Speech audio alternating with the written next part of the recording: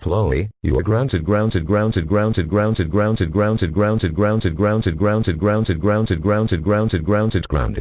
But Majesty is Gore, I did not do anything wrong this time at all. I was hoping to be my soul revenge crap. Shut the fuck up. We don't give a shit. You are so grounded for nothing, and that is fucking final. Now, go to your room now, or else I will take you to Naughty Vars.